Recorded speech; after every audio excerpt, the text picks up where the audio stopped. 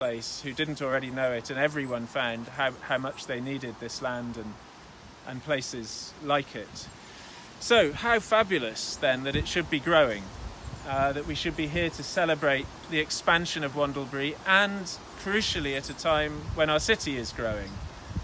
It's growing probably faster than it ever has in its history, and so this is for the future.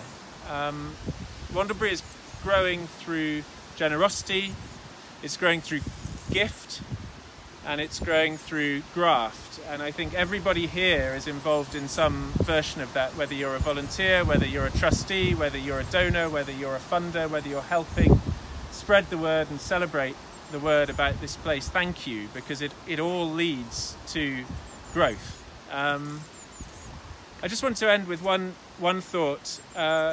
J.G. Ballard, the novelist, he says, I mean, he lived in Shepperton, and he said famously, the suburbs are where the future happens. And we're not quite in the suburbs here, but we're sort of in the edgelands, as I like to call them. And I think the edgelands is often where the future happens. This is Cambridge past, present and future. It has a deep time view, you could say. You are all good ancestors, to borrow the amazing phrase of the immunologist Jonas Salk, who basically invented the polio vaccine and then made the patent free.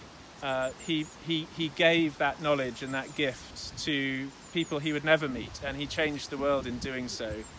That's what being a good ancestor means. It means giving things to people you will never meet, to people you will never know, and that's what's happening today, is gifts are being given to people you will never meet and you will never know. And they will come here, they will laugh, they will walk together, they will tell stories, they will make memories, they will heal. And I think that to me is a very moving form of philanthropy, a very moving form of growth. So I just want to kind of raise our hands to good ancestry at Wandlebury and to thank you all.